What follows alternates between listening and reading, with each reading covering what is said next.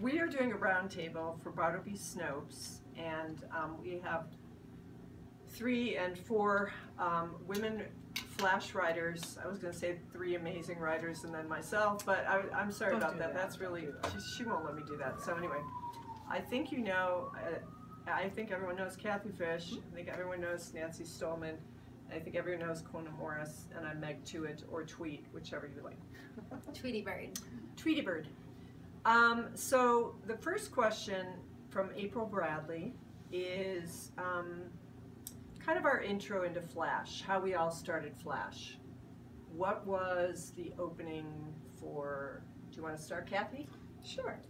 I wrote Flash quite naturally. I wrote short just because I had to. I had 4 children, I was very busy, but I wanted to finish things.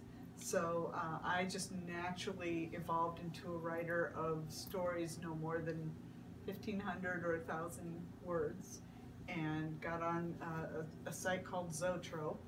And around that same time, they made their own wing for stories that were that length. And they said flash fiction. So I'm like, oh, I'm writing flash fiction. So that's what I started to write and kept writing. I never wrote stories. Read anything before about Flash. It just came to you naturally. No, it was what I wrote because I sort of had to. And I wanted to finish stories, so I wrote short stories. Really, it was very, very cool.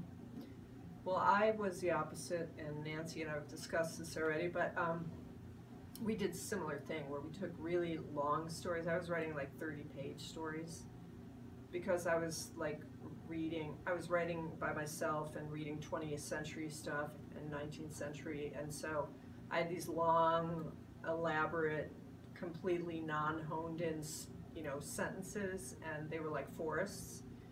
And when I got to the Tin House workshop, I had Dorothy Allison, and she was like, what the fuck is this? So I realized I brought the worst thing that I could possibly bring to her. I loved it, and then I just started to break it down. So out of that one story, I got 6 stories published as Flash. Wow. And that's how I got into Flash. Plus, Sheila O'Connor, I found this Tokens of Grace, and I think she wrote it in the early 90s, that's what I'm guessing. And it's a novel of Flash, and it was the first time I'd ever seen anybody who could do 1 chapter in 2 pages, and it was brilliant. And that's the great thing about Facebook. I reconnected with her, and she does do Flash still, but she's doing children's stuff now, but she was killer. What's her name again? Sheila O'Connor. Sheila O'Connor. It's called Tokens of Grace. I'll look for that. It's really good. And then did you guys read Black Tickets? Yes. Jayne Phillips? Oh, yeah. Shit. We published stories out of that. Jayne Phillips was in one of your... Yeah, volume 2. Okay. Yeah. She rocked. That was my favorite of all of her stuff. Do it, Kathy. Do it. And I really lean in and make sure to project too. So now, cough medicine. Nancy? Yeah, it is cough medicine. Yes. So I was more like Meg. I was writing novels. By the time I started writing flash fiction, I was I'd written a couple practice novels, and I took this flash fiction class in grad school. And most of the class I cheated because I would take excerpts from my novel, put a different title on it, and call it Flash. And it was okay. It worked sort of. Yeah, it worked okay. And now, of course, 1,000 words is like, God, you're going on and on, you know? So I remember somewhere in the end of that semester, I actually started writing flash fiction that I was conceiving as flash fiction from the beginning rather than cannibalizing, which is what I'd been doing.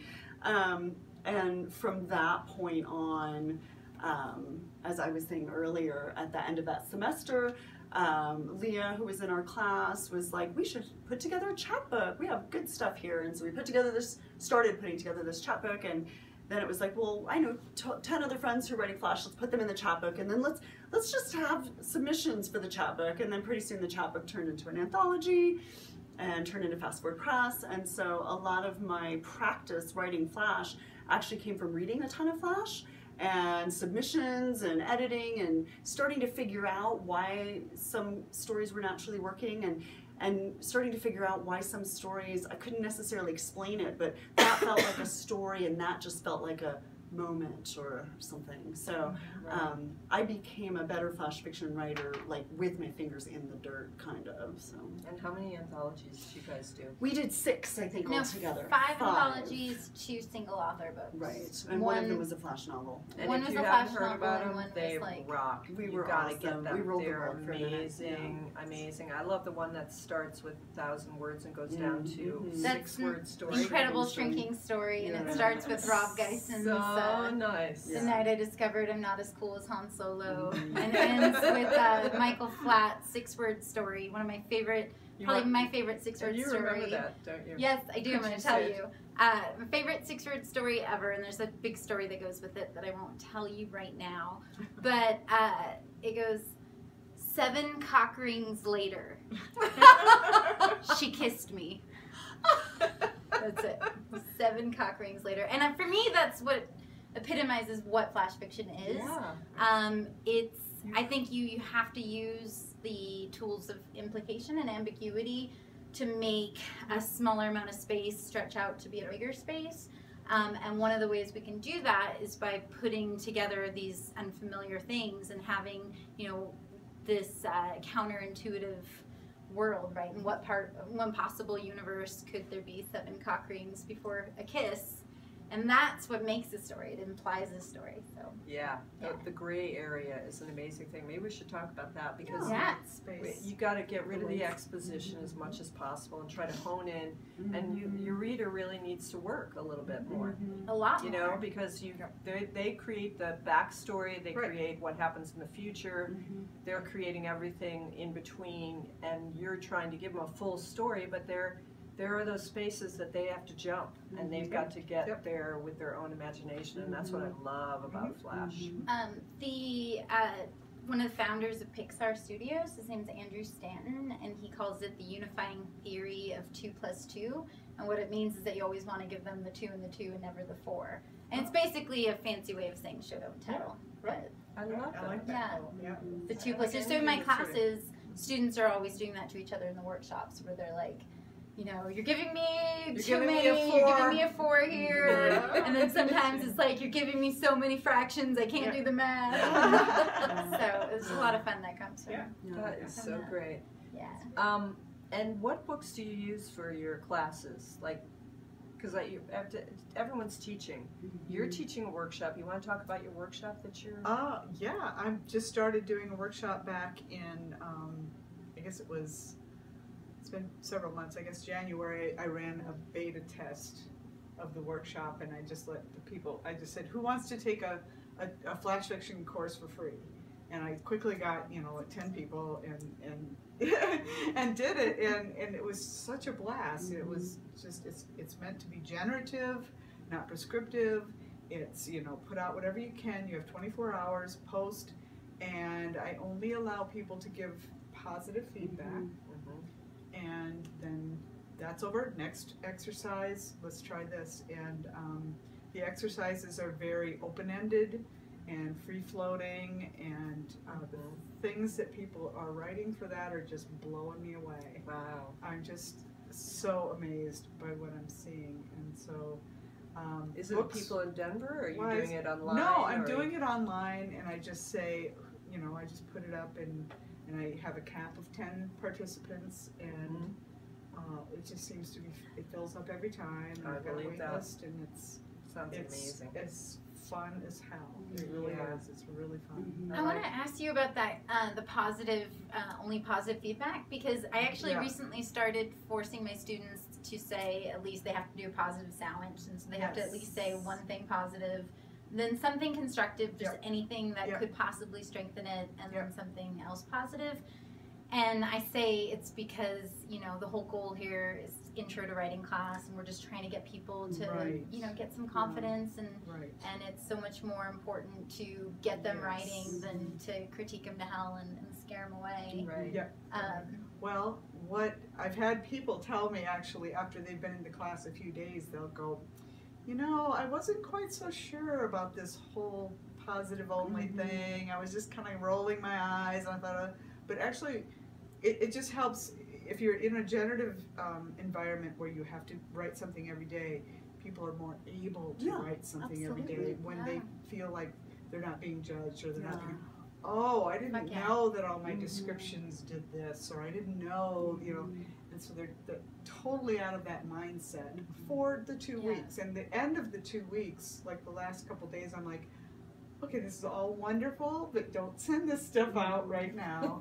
And then I give a very long About article drafts. about drafts and Sitting. editing and let it sit. It's beautiful, it is wonderful, but Still a don't shitty send- first draft. it's still a shitty first draft. You know, go back and do all this, but the whole like goal of the class is to generate a lot of new stuff. Exactly. So, and I think they're more able to do that in that environment. Yeah, I couldn't agree For some more. reason, I don't. You know. I have mine workshop, so I take, I call it constructive criticism. Yeah. So I say, what I want you to do is, the first thing I want you to do is pick out from somebody's story. So I put them into groups of 4, and they all have to give each other they have to read their work out loud to everybody in the group, right?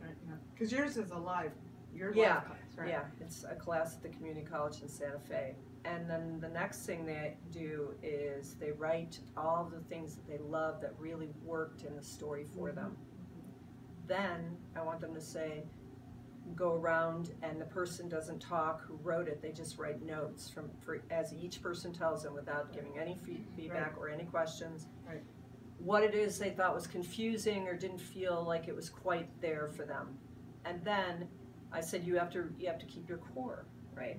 There are places there are parts that we really believe are important to the story that you got to hold on to, and you've got to find what that is, I think.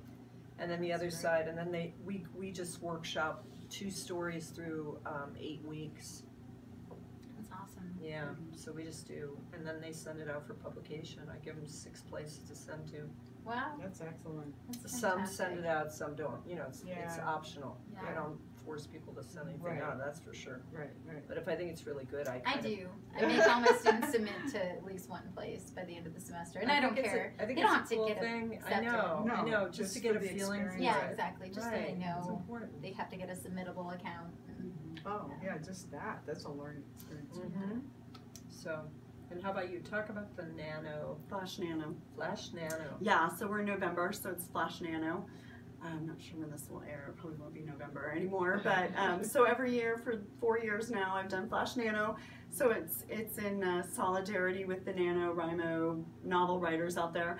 And it really came about for me because I didn't want to write a novel in November. I've done that a couple of times, and it's a great experience. It's also very generative. You can't edit and all of that. But I was in flash fiction mode, and I knew I couldn't switch.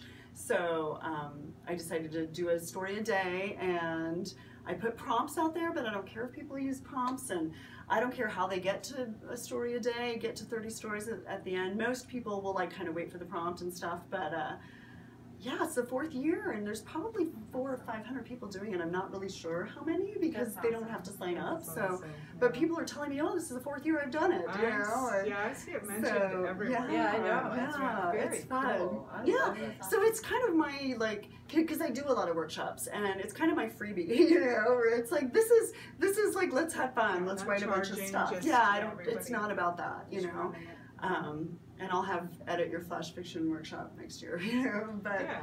But yeah, it's a fun way to kind of just get in there and be bad at writing again, you know, because I think especially Yeah. when we've been writing for a while, you know, you get like, oh, it's got to be good, and it's good to kind of like, oh, it can be bad too. Just let it That's a loose very through that good point. first shitty Yeah. draft and Yeah. just get it on the page. Yeah, the I know, beginner's yeah. mind thing. Yeah, Mhm. exactly. Yeah, so I love it. It's fun. It's actually harder than you think though, because I wake up and I'm like, oh my god, and today's prompt is, and then I gotta Yeah, I put see it here, people put it on here. Twitter you know, going, it's- okay, it's day 6. Oh, funny. Yeah, what That's about fun. day That's what, awesome. 17, What yeah. was today's? Write a story that takes place while it's snowing, because it was snowing when I woke up. That's so, nice. yeah. Nice. And my little 10-year-old son will come in and be like, I think you should write a prompt about Bob the Builder. Oh, there you I turn that into like write about a childhood toy. So, Bob the Nice. Builder. Mhm. He's great. And Kona, so your class, you're teaching. All kinds of stuff. We've got existential literature and creative writing, and Nice. but one of the things that I've been really getting into in my classes lately is making them, so the first shitty draft, you know, shitty first draft, get it out, no judgment, whatever you have. And then trying to make them identify in a single sentence what the function of the piece is. And what I mean by function is like Popular Mechanics, Raymond Carver, you know, I think the function is to leave us with this creepy, tragic feeling, you know, Like that's just, what happened to the child? yeah, but like ripped, Yeah. you know, ripped apart with this completely horrific ambiguity.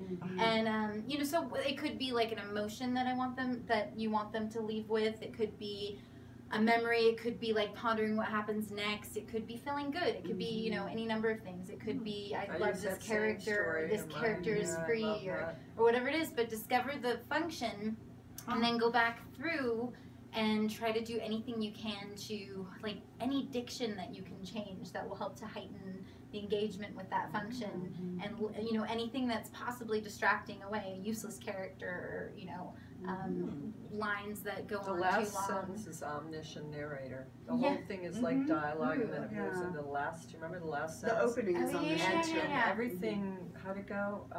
And then at that point, In this manner, it was in this decided. manner, everything oh, was the last decided. sentence is this. No, so they're fighting over the baby, and she's pulling back, and then it says, so he, you know, she felt this baby going from her, so she pulled back very hard, but you know, at that moment he caught its other wrist, and he pulled back very hard. In this manner, the issue was decided. I mean, what an Yeah. ending. I know, Wow. and so again, whatever it is, and I tell my students if there's any kind of math formula to writing at all, it's I draw an arrow up, so up with engagement and down with distraction, and that's it. That's my formula. Nice. And then so it's interesting trying to get them to put on the lens of like looking at a story after the shitty first draft to try to identify what the function is. I mean, it's Right. been something I've been exploring, and I think it's been helpful. And it's been helpful for me too. And like the story I was writing for tonight's reading, my problem was like as I'm writing it, a billion things are happening in my head, and I'm trying to be like, okay, but that's not the function, and I'm skipping steps here because I don't have very much time because I got to get on the fucking panel. So. I know how that goes. It's like when you've got a deadline. I kind of love deadlines because if I Yeah. didn't have deadlines, I'd still be in bed. I mean, Yeah. seriously. Yeah. But I mean, deadlines are really good for me, and Yes. that's why I like that. Like the nano and the thing where there's some, you know, like I had to do a thing for CCA in Santa Fe, this contemporary at this art gallery, a reading for Halloween, and you had to write a spooky story, and it came the day of, and I'm gonna MC this thing, and I'm like, I got nothing. And so I had this really weird book on the weirdest deaths imaginable in history. So I just started to look through it, but I came up, my first sentence, I'm gonna read it tonight. So, good. Oh, good. because we're all going to be tonight reading we're at the At the F-bomb. F-bomb. Here we are in Denver for the F-bomb. F-bomb Yeah. tonight. The flash fiction series of Denver. Yes, and it rocks.